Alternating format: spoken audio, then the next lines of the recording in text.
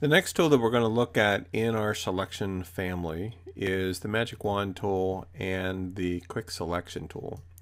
The Magic Wand tool has been in Photoshop pretty much from the beginning, and it works pretty straightforward. In this photograph, we're going to use this photo that I took of an avocado to demonstrate it. So let's say that we want to select just the white area to ultimately remove it.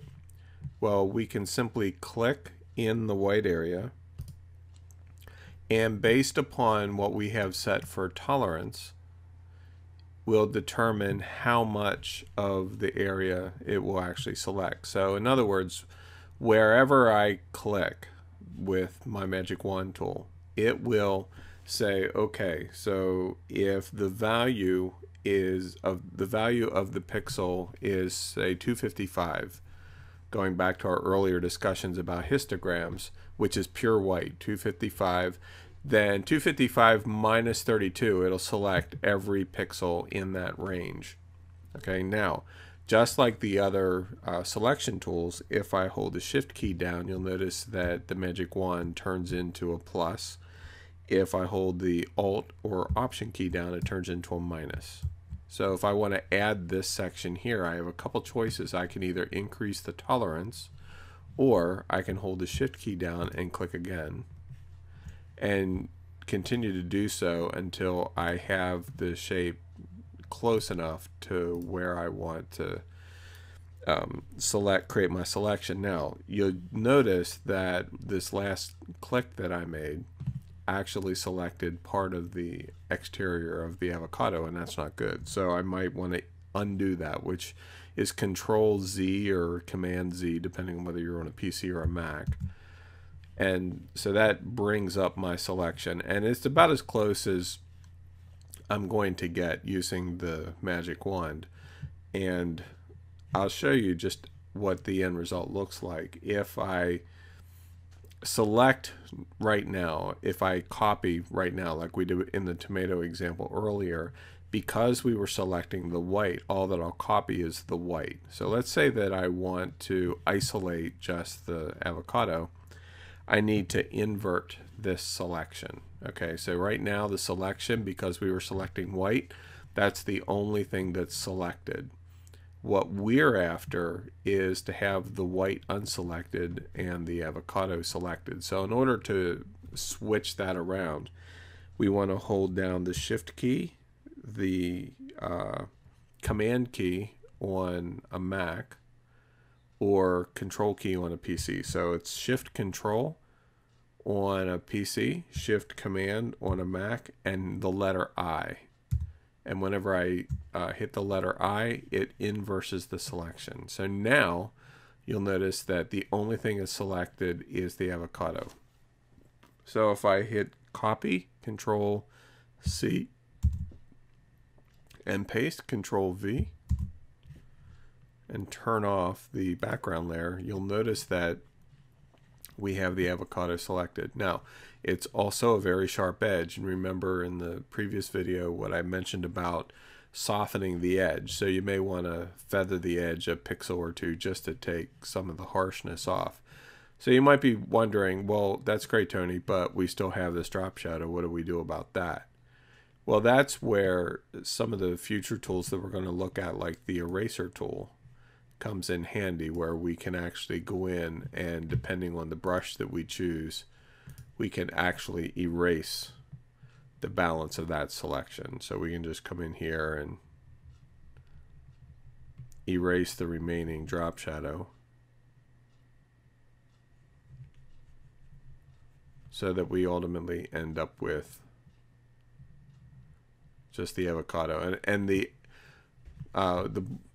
tool that I'm using here, the brush that I'm using with the eraser tool, is actually, I have a hardness of 0. We probably should have a hardness of about 70, just so that it's a soft edge, but it's not so soft that it looks stupid.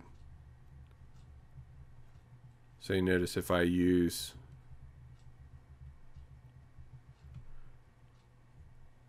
a softness of 70, it's very similar to what we had achieved with the Magic Wand tool.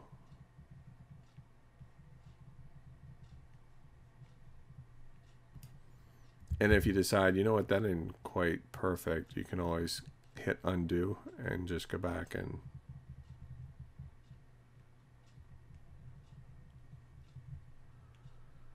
remove that part, and then we can come in and remove this part of the shadow. And all that I'm doing is holding my left mouse button down with the eraser tool selected. So once it's erased, this area is erased. This is a permanent correction unless we either hit undo to remove one or to change it back to the previous action that we took, or we can use the history tool. You'll notice that there's two sets of eraser, so I could go back to paste and get back what I had erased earlier. So there's a couple ways of hitting undo. And so there you have it. We have our avocado. Now, if you compare that to the original, you'll notice that the back image was actually softer, so it didn't have the hard edge like we have now. So it kind of looks a little awkward. So you might be thinking, how do you get that? And essentially what the easiest way to do that is that whenever you're working with a magic wand tool, okay, there really is no way of getting a soft edge unless you use feather after the fact. Okay, so it's important to keep that in mind.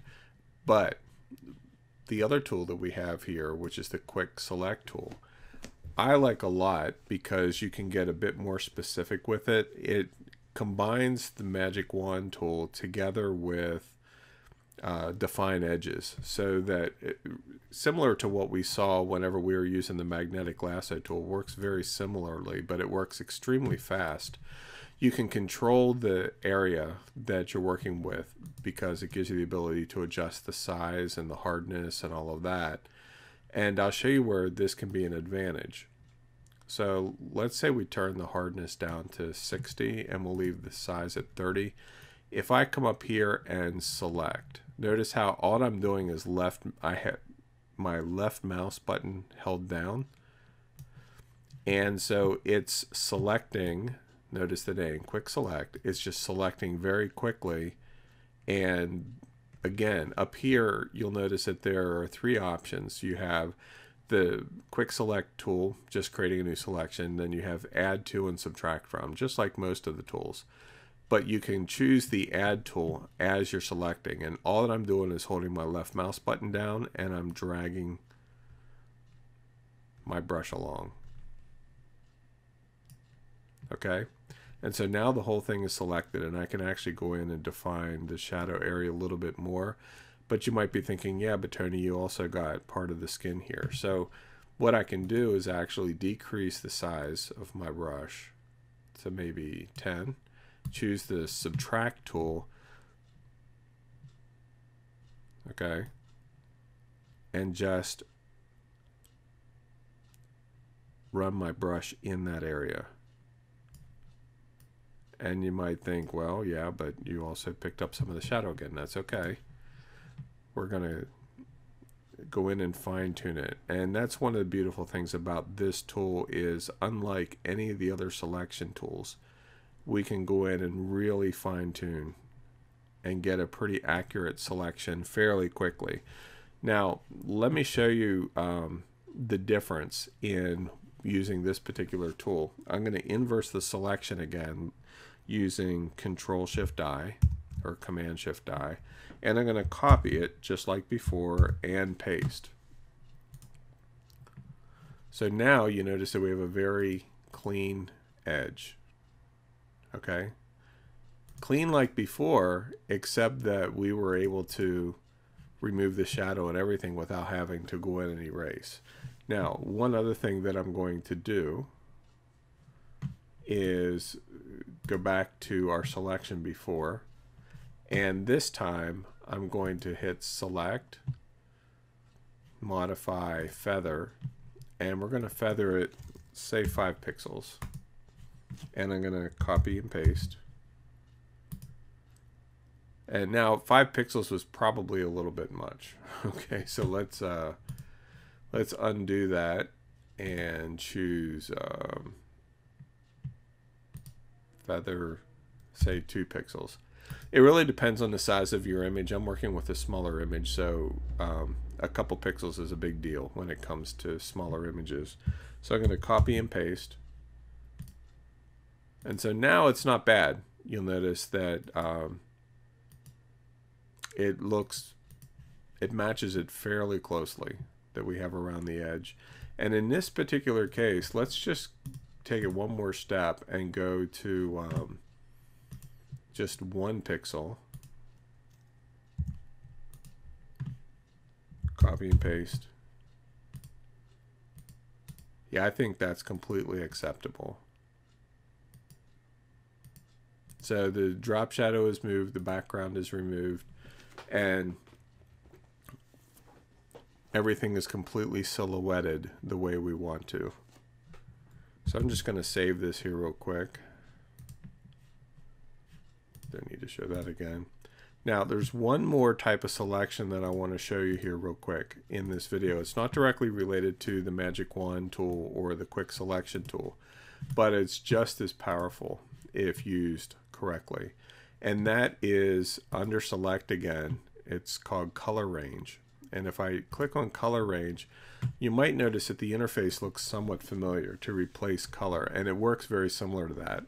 Let's say, for instance, that we wanted to make a selection of just the seed of the avocado. So if I click on the seed and hold the Shift key down to add to it, you'll notice over here in the selection area, you can actually see how much I'm selecting, okay?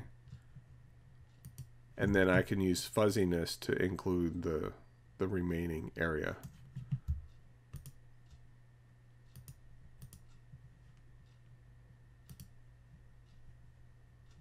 So we're pretty close there. There's a little bit of brown in the stem here, and that's what's picking up here. So once I have this fairly solid and I'm happy with it, if I click OK, you'll notice that it selects just the seed. Now you also notice that there's a couple small areas that I missed, and that's or that got picked up and they shouldn't be. So we can come back to, say, the polygonal lasso tool or the regular lasso tool, and if I hold the Shift key down, which turns it into a plus, I can just draw around these couple spots here so that they're included. And if I hold the Option or the Alt key down and draw around these little spots, they're excluded. Okay, and you also notice that over here there's one tiny little area that didn't get included, so I'm just going to hold the Shift key down and draw in that little spot there. And so now whenever I copy and paste, I have just the seed. And of course I could also choose to, instead of copying and pasting, I could also use that selection just like we have in the past to say, let's feather it by just 1.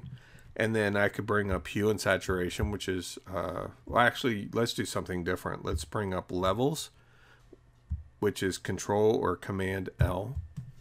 And that gives us the ability to lighten or darken. So I could really darken the seed if I wanted to. Make it more contrasty looking. Or if I wanted to shift the color, I could use hue and saturation, which is Control or Command U.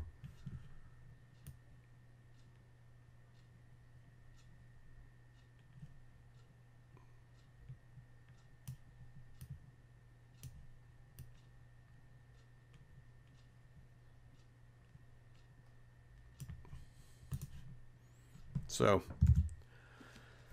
there you go. We have a lot of options that we can work with our images and control them just using Select.